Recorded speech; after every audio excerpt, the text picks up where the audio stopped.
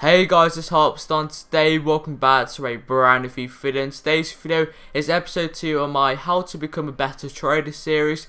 Before I go into the video, this video can get to about 30 likes by about 5 PM GMT. I'll be doing a live stream later on Twitch TV for you guys. So make sure you guys go smash that like button and let's get to 30 likes by 5 PM GMT. So, the first episode I made in this series was of course about quick maths, and today it's going to be about hesitancy. Now, you may or may not know, but mentality actually plays quite a big part in trading. I know you guys might be like, well, how can it play a big part? You're picking up a card, you're selling them on, that's got nothing to do with mentality.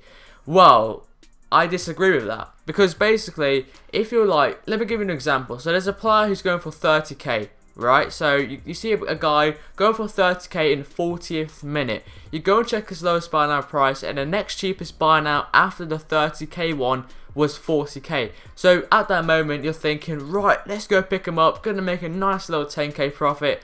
Job done.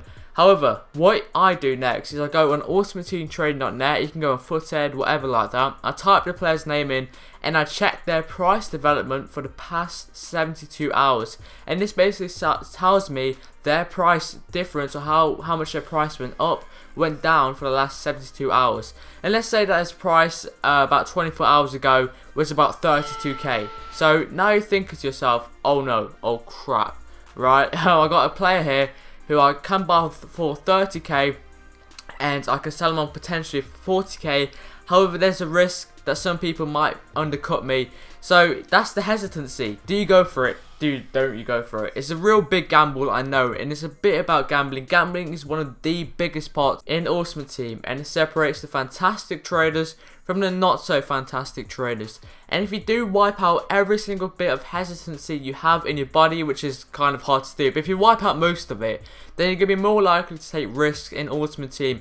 And I'm going to say this, guys, if you take risks, it's more likely to work out than it's not likely to work out, if that makes any sense. I do know, obviously, you know, most times out not, sometimes you will make a loss, and it's inevitable if you take a risk. That's why they call it risk. It's not always going to work out for you.